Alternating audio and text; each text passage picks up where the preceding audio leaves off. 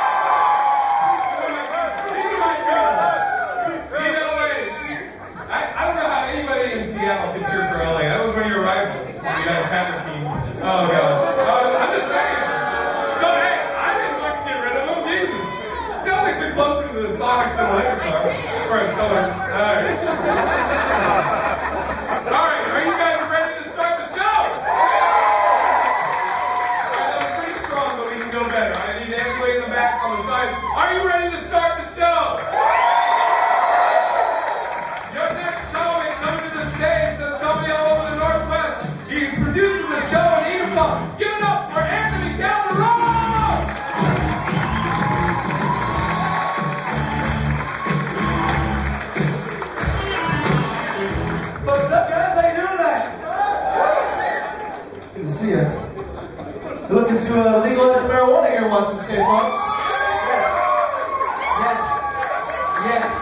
Yes. I saw some interesting statistics on the television.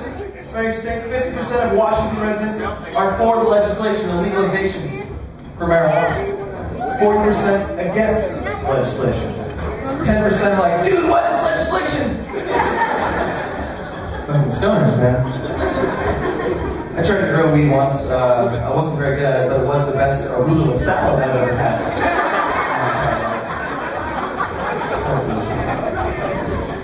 Those moments in time, those moments in history we'll always remember. You know what I'm saying?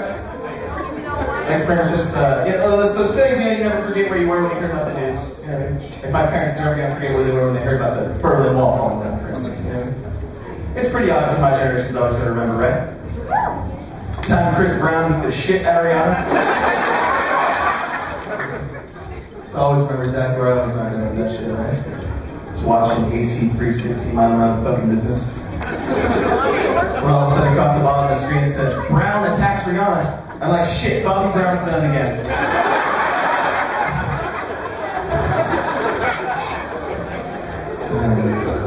Good news tonight, folks. If the rest of my set goes shitty, I'll be selling Bibles out of the trunk of my car.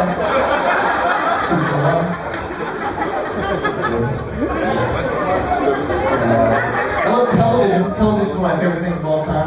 My favorite show of all time is Law and Order. I got my favorite show, yes.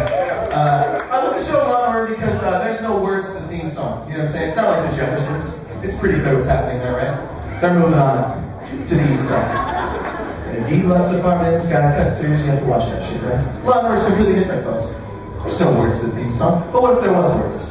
And what if I got to be the guy to write the words? Probably go something like this. This is Law and Order. Someone's gonna get raped and killed. Angie Hartman is fucking hot.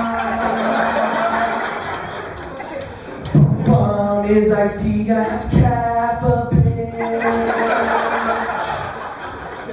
I love every single fucking, I love every episode, because every episode, no matter what episode you're watching, is basically the same, right? 5 minutes in, cutscene, the detectives are in the room, body's gone, but what's left there? You got the lovely little chalk line on your arm, right? And I love the chalk line personally because it looks like the guy died doing like the sweetest fucking dance move. One day he's just doing the robot, just busting it out.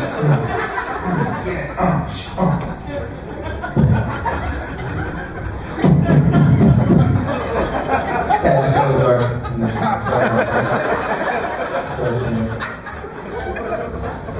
My grandma is getting a little up there. She's what the doctor said described as decrepit, I believe is the medical term. But she's in the nursing home now, and it's hard. It's hard because she's away from the family all the time. But it's fun for me because I get to take her on these great lunch dates.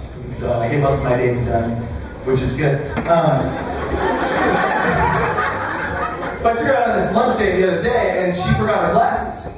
My grandma, she can't see without her glasses, so she said, "Sweet grandson of mine, Anthony, you're awesome. Would you please read me the burgers and sandwiches off the menu?" I said, "No problem, Grandma. But today you're in luck because we're at the Red Robin and they've renamed all of your favorite burgers and sandwiches after your favorite celebrities."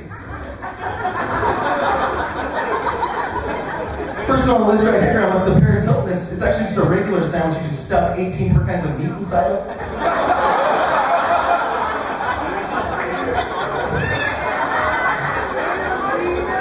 Next one on the list, you've got your Elton John sandwich, which is open faced, go figure, and 2 hot dogs on top.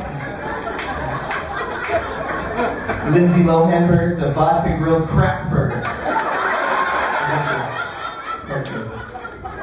Sarah Palin burger, which is a burger you just cook halfway and then quit.